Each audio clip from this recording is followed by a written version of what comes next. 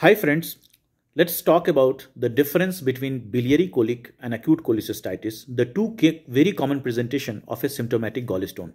So let's start with a case scenario. Let us consider that there is a 50-year-old female who is fatty, who is fertile, and who comes to you with the pain in the right upper abdomen. And this pain is started after having a heavy meal. There is no history of fever. So when you examine the patient, you find there is a tenderness here in the right upper quadrant.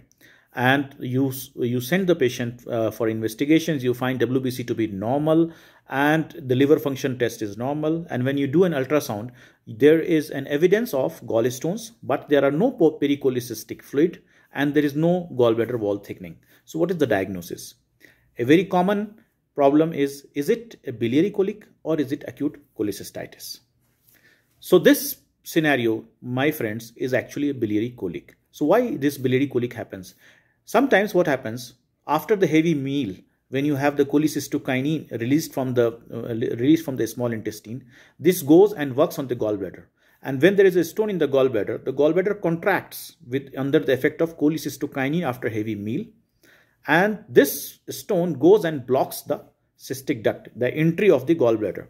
So this blocks the gallbladder opening into the cystic duct. So the patient starts having pain.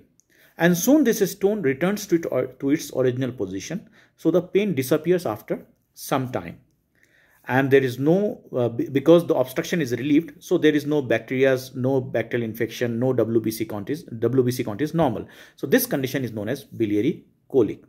So there are a few conditions for the biliary colic. One, the pain should start after a meal. Second, the pain should disappear. Usually the pain is there for 4 to 6 hours. But it will never be more than 24 hours. That is important. Never more than 24 hours. There will be no history of fever. So you won't find fever. When you do an scanning, you won't find fluid around the gallbladder and you won't find a gallbladder wall thickening or pericholecystic fluid. Then you make the diagnosis of biliary colic. Now, if the same patient comes to you and she has fever for more than 24 hours, her WBC count is high, and on ultrasound, you find the ultrasonic Murphy's sign is positive and you find the gallbladder wall is thickened, you find there is a fluid around the gallbladder. So all these things are there. Then you make the diagnosis of acute cholecystitis.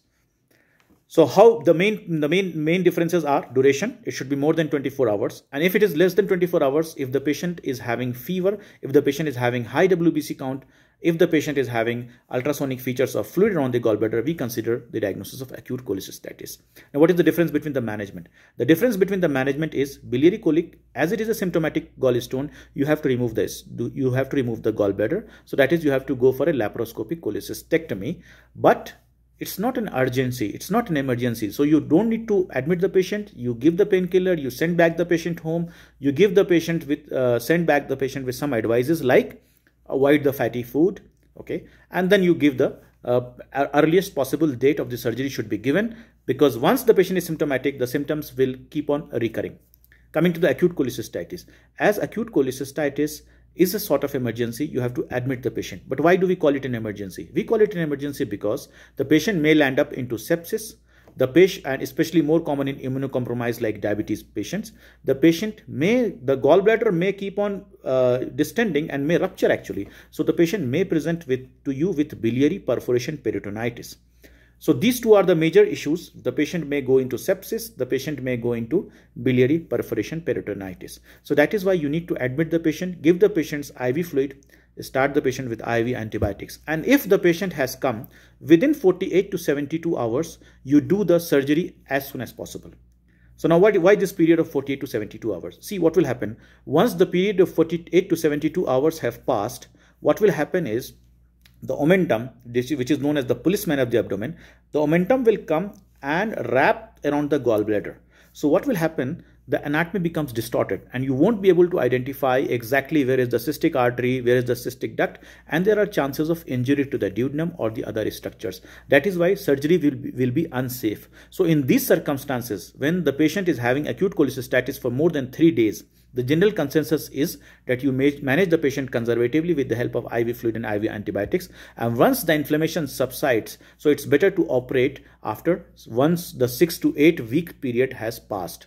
While if the patient has come within 48 to 72 hours, the anatomy is still clear and it is better to go for surgery, that is laparoscopic cholecystectomy.